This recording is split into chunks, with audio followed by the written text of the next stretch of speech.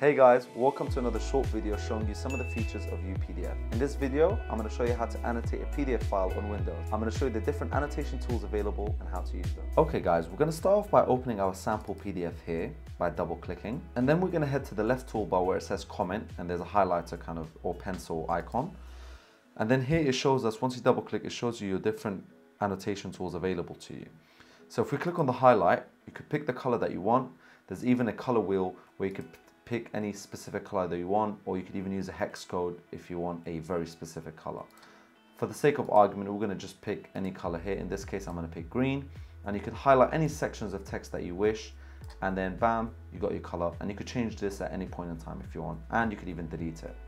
If you click on the strike through, here again, you could choose whichever color that you want. Let's say we're going to pick red, and you could strike through any sections of text that you want them to be strike through.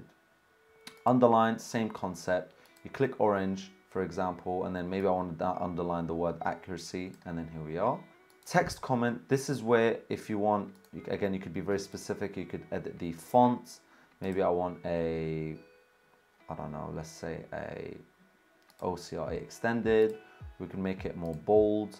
We could change the font to something a bit more big, let's say 16, and maybe I want it in yellow.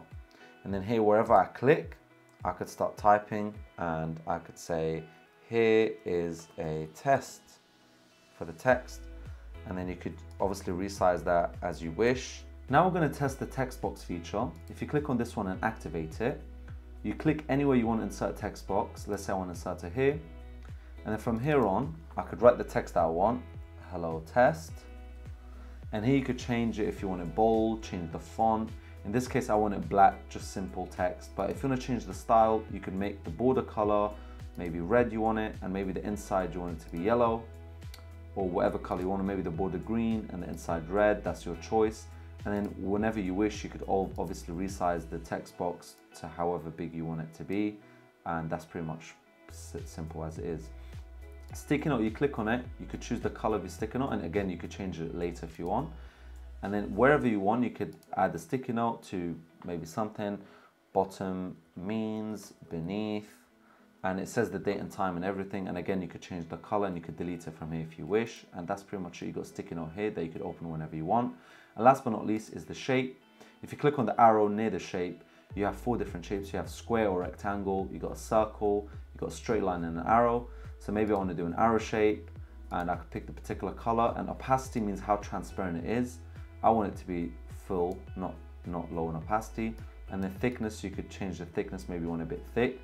And then bam, you draw the arrow, maybe pointing towards this individual. And again, you could play around with all the other different shapes. Thank you guys for watching. If you enjoyed this video, please leave a thumbs up and click on the subscribe button if you want to see more videos like this.